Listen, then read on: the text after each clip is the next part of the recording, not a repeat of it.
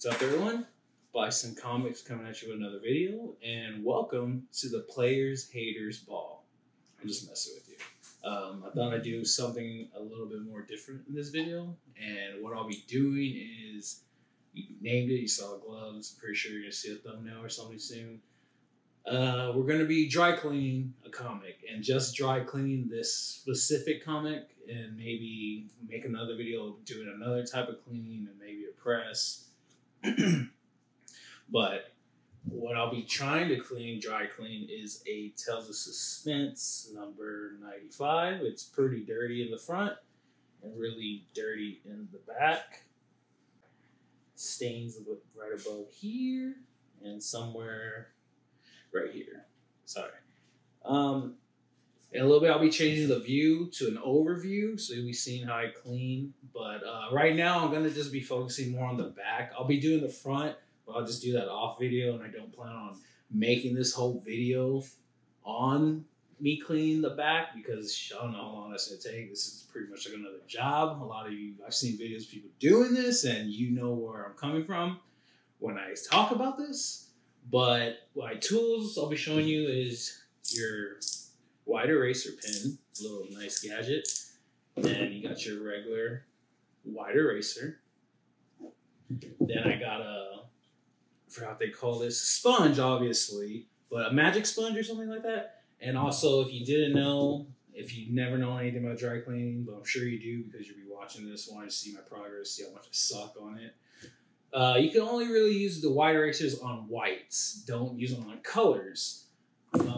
Because it fades the colors like ink and all that. And then you got your Absarine, which is very popular when it comes to a lot of people, when it comes to dry cleaning and all. And this pink Play-Doh is doughy. You roll it together, clean it. And this you can use on colors. And actually, I forgot, the sponge you could use on colors as well, but I kind of use my sponge a little bit differently. I'll show you in the video, over video. And that's the tool I'll be using. Some people like to use cotton balls and cotton swabs. I don't. When it comes to dry cleaning, when it comes to wet cleaning, yes, they do help. But like I said, we'll be sticking to the dry cleaning process and only on the back page. Anything else I can think of at the moment is, if you're gonna, oh yeah, any comments or anything about how much I suck, I really appreciate it, because that would kind of give me more of a, hey, you need to do this better. Or, hey, you're doing it completely wrong. But let's get started on the overview video. Alright guys, we're back to the second part of the video. As you can see here, we got our absorbing material mat. Comes in handy. Then when it comes to my cleaning, I always like to put a backer board or wood stock underneath. And then, sorry, I gotta grab it. I always get another backer board and put it under the exact page. I don't know how other people do it. I see some people do this, see some people not do this. And sorry about the shadowing. I'm trying to angle this right, but it's just being a little bitch to me, so it's fine, whatever. So let's just get started. And I'm gonna start right here on the left, because there is a huge nasty stain. I don't know if the stain's gonna come out with or dry, but maybe, hopefully it will. Let's hope. So the way I usually do it is I go up in motion. There's a little coming off. Let me see all that. It's nasty. So I've been doing this for quite some time. It's another part of selling. Like, I don't clean them and sell them. I think I only done it to like one book. I think it was a first appearance of Omega Red, but it wasn't even that badly. But the books I do sell, I don't touch them up or anything unless I'm asked to. By the way, if you did not know, I do sell comics on Mercari under the same name, Bison Comics. Sorry, Bison Comics. I also have Instagram. If you want to follow me, I'd really appreciate it. Even on here, YouTube, a like, follow, really appreciate it. You don't need to buy anything from me. Just, inputs, thoughts on anything really. Also, if you do message me on Macari about any books I'm selling, I'll gladly cut you a deal. The last video I made, which was about a month ago, which I told myself not to take so long, but life happens. And I actually had 5 people message me, and 4 out of those 5 people got a really good deal.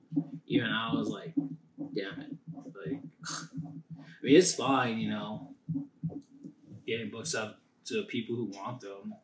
I was just like, God dang, I wish I had a deal like that. I never get deals like that. But yeah, if you message me on Macari about anything, I'll gladly help you out. See if I can give you a good deal. Or just message me. Hit me up about anything. You can even talk shit to me, which is fine. Hate comments are very welcome. It makes my day. Also, if you did not know, I'll say it again. If you're under 18, do not watch me. Do not listen to me. I don't think I'm a good influence. So, I got my wide eraser here. And as you can see, I don't know if you can, but some of it did disappear. This is actually a water stain, which is going to take a little bit more work, so I'll get back to that another time. But right now, we're going to get to this eraser, and I'm going to do the sides. Just give her some nice love and affection, because these pages are old. This is a Silver Age book. And look at that. That's gunk. That is dirt. And that's what I kind of use the sponge for. I tend to just wipe it off. Like me. And it's a whole process. It takes a bit. But it's fun. You should jam out music in the back. Sometimes podcast. I don't know how the video is going to come out.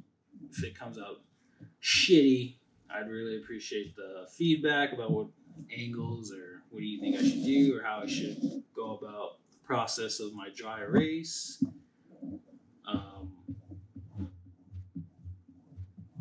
As I was saying before, if you could follow me on Instagram or YouTube, I really appreciate it.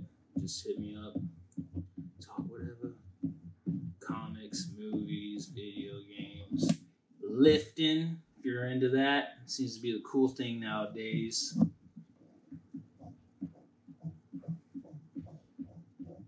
I don't know about anything about politics though, but I did see what's it called?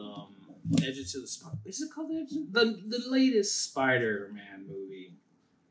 I won't spoil anything. I liked it, but I will say that movie dragged ass. Okay, everyone says there's so many moments in that movie. I'm just like, Jesus, hurry up, get on with it already. But yes, as you can see, this did widen up a bit. Took off a lot of dirt already. And when I use the erasers, I know how I said I like to go up, but sometimes I go down. But I keep the motion. I don't just go up, down, up, down, up, down, because you'll just damage the page.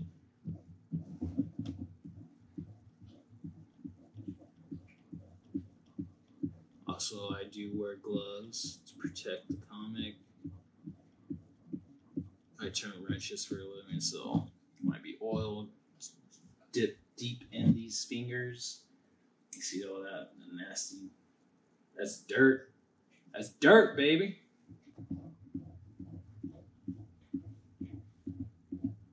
So I guess after this, I'm not gonna do it in this video. Like I said, I won't do the whole video dry cleaning, but I'm gonna probably do another video. Move on to hyper chamber, not the hyper chamber.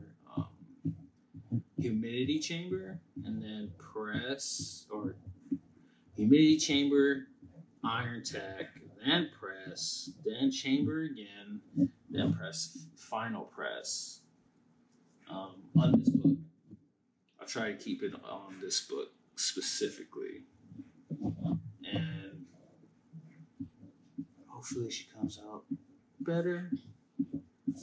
I have to remember to do some before and after pics.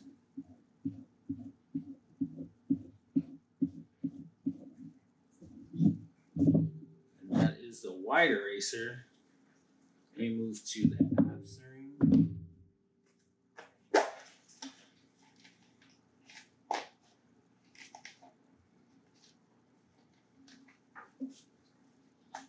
Give me a minute.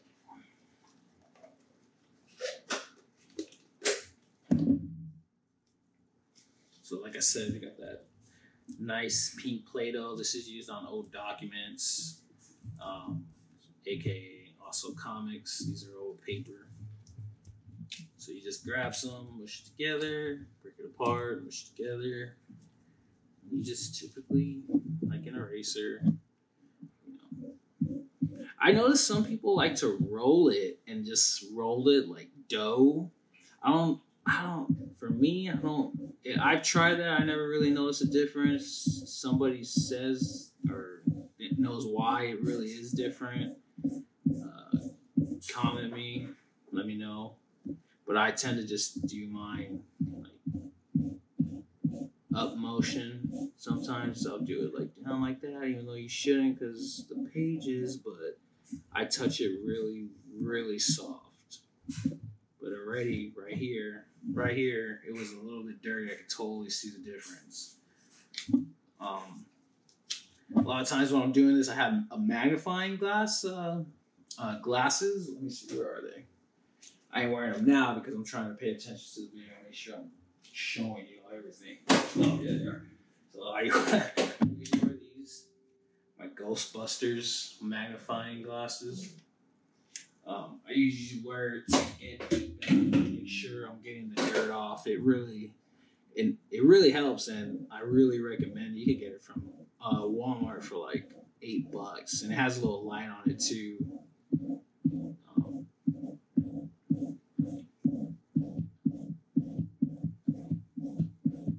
But as you see, just slowly, I'm getting dirt off right here.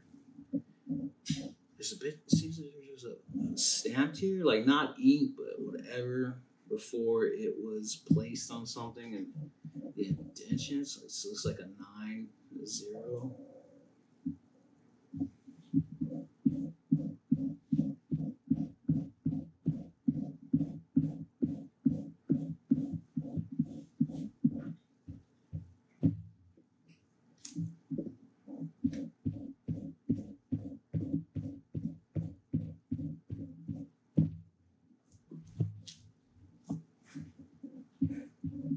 See what that water stain.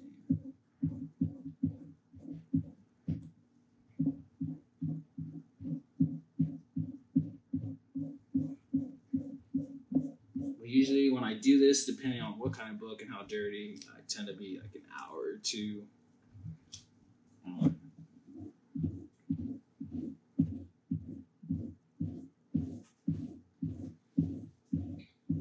It's pretty much the process, guys. Just time. It's pretty much time after this. How long it's gonna be. Of course, not rushing. You can't rush this type of stuff. I'm just making a video to show you guys how I do it.